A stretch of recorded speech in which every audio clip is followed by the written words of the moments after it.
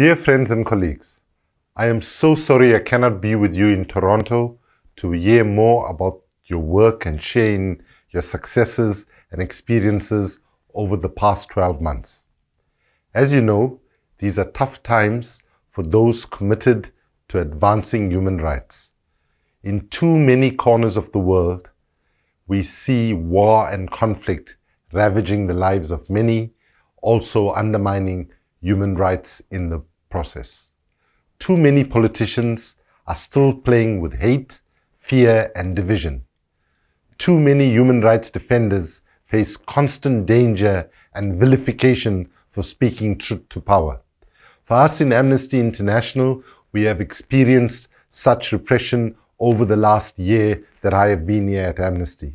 We've had our offices raided, we have our bank accounts shut down in India, we've had activists arrested, and much more. But this is the story of civil society around the world, and that is why the work we do as Amnesty right now is critically important. Too little is being done globally to tackle the overarching and existential threat of climate change, which today is one of the biggest human rights challenges that humanity faces. It is up to us as Amnesty International and the wider human rights movement to be bigger, bolder, and more inclusive than ever before. Later this year, in Canada, you face a pivotal national election in which the consequences for Canada and human rights will be decided.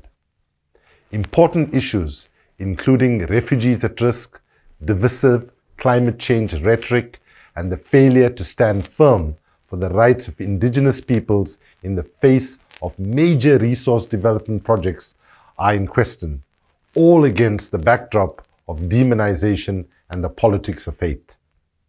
At such a time, it is vital that Canada stands firm against these ugly currents. The fantastic work you carry out challenges this worrying momentum every day, and I support and stand with you in this endeavor.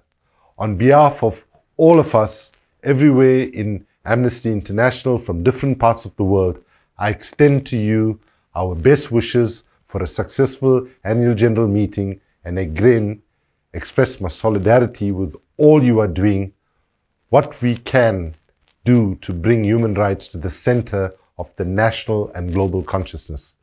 My warmest wishes to all of you. I hope you have a memorable annual general meeting, and I hope that I will be able to join you in future years. Thank you very much.